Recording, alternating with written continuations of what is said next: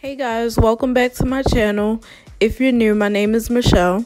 And before we get started with the tutorial, I would like you guys to take the time out, if you haven't, to like, comment, and subscribe to this channel. You did it? Okay, let's get started. Here you can see me just rubbing this white stuff on her face. This is the Black Radiance True Complexion Shine Control Primer. I filled in her eyebrows and I based her eyelids off camera.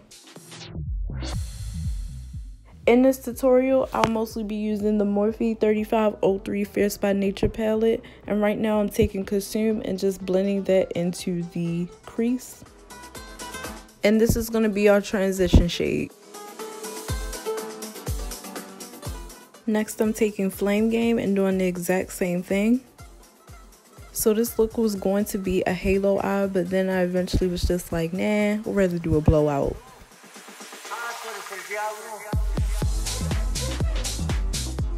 I'm using Red Alert and I'm packing that onto the eyelids. To do that, I'm using a flat, fluffy eyeshadow brush.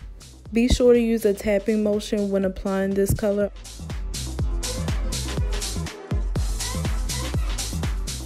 Once you have majority of the color on the lid, you want to go ahead and you want to use circular motions to blend out the edges of that color. Blendation of all the colors is what's giving it this pretty gradient look. So you guys, my camera cut off in the middle of filming. At the end of the video, I had went back in with Unstoppable and packed that onto the lid. By now, you guys should know I love a contour, honey. You know I love being extra. I'm using the LA Girl Pro Concealer in Pure Beige.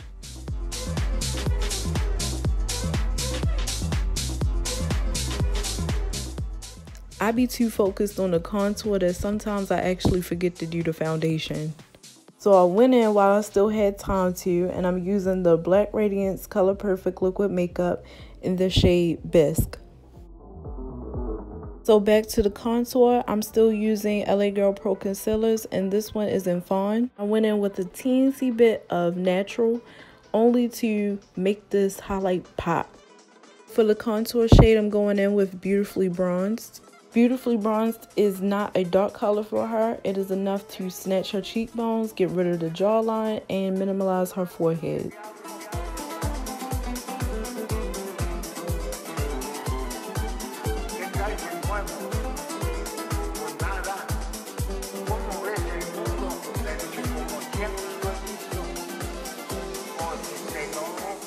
I learned this tip from Jackie Ina.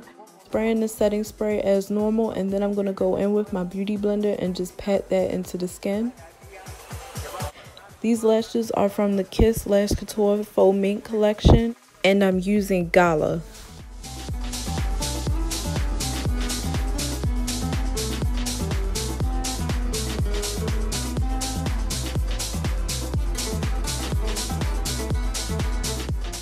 Taking some black gel liner and just going over the lash band so it doesn't look as noticeable.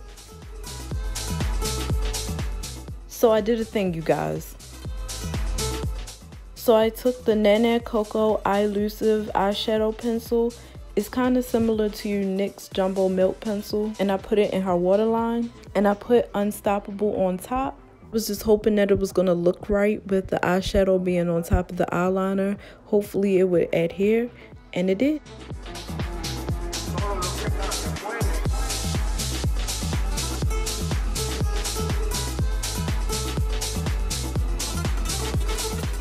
I'm using the Rimmel London Natural Bronzer in Sundance.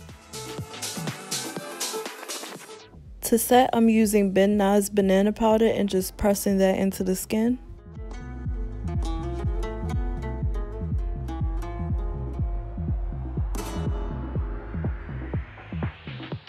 Just snatching the jawline, and I'm using the tip of my beauty blender. I'm gonna let her cook for a couple of minutes.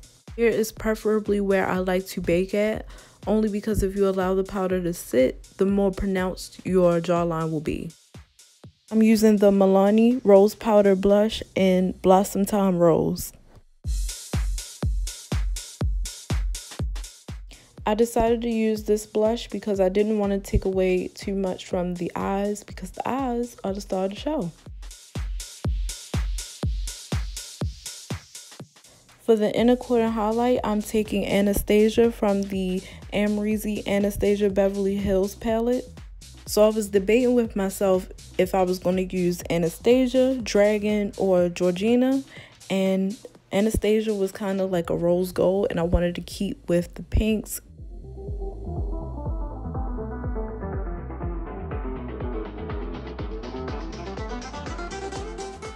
And I'm taking Flame Game again, and I'm just going right on that lash line.